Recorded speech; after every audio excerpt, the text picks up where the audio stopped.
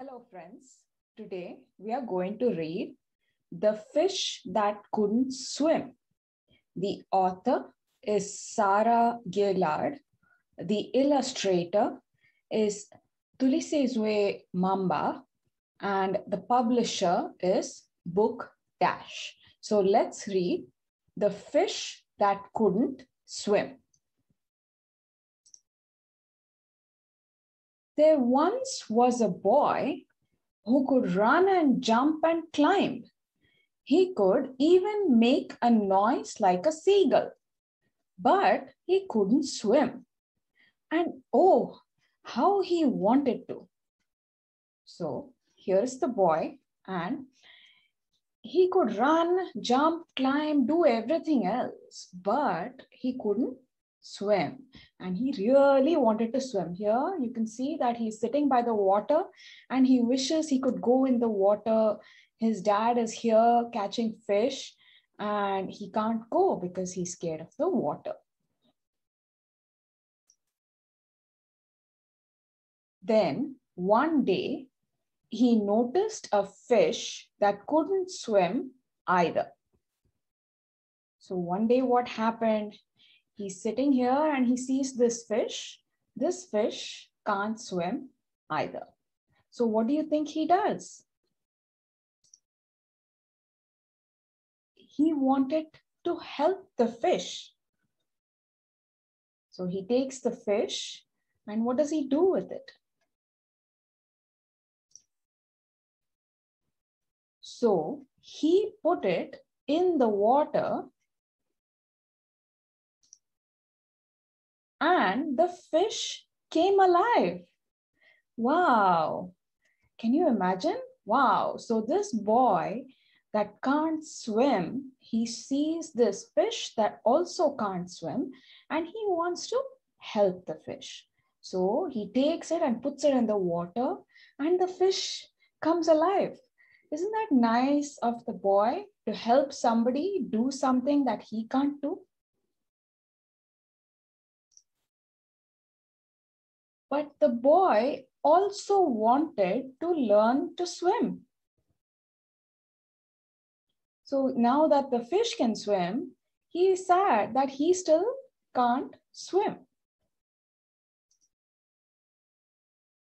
So the fish showed the boy how to put his mouth in the water and blow. That is a technique you use to swim in the water. So what is the biggest problem in the water? You can't breathe in the water, right? And so how do you breathe? You put your head up above the water and take a deep breath through your nose. And then you put your head back in the water and you breathe out through your mouth. You blow bubbles through your mouth. And the fish showed the boy how to do that. What fun they had. So now the boy and the fish are having fun in the bathtub at home. What happens next? The next day, the boy remembered what the fish had taught him.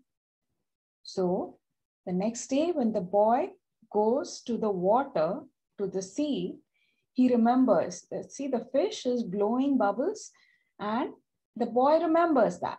So what does he do with it? He starts learning to swim. So here is his father helping him learn to swim and he's holding the boy because that's how you learn. You know, you have to have help to start, but here is the boy's fish and the boy's fish is having fun on his own, able to swim. And so the boy is learning to swim because the fish taught him. Isn't that great? So what happened here? The fish didn't know how to swim and the boy didn't either. But the boy helped the fish by putting the fish in the water. And then once the fish learned how to swim, once the fish came alive, the fish taught the boy. So if you help others, they might help you back. And so the boy who could run and jump and climb and even make a noise like a seagull learned to swim like a fish. So the boy, until now, he could run, he could jump, he could climb, he could imitate birds like seagulls, he could make the same noises. Now he has learned to swim like a fish. Isn't that great? And here the boy and the fish are having fun. The fish is swimming. The boy is going in the boat because he doesn't have to be afraid of the water anymore. And here the boy and the fish are having fun swimming. I hope you enjoyed this story. Thank you. Try these questions. What is the moral of this story?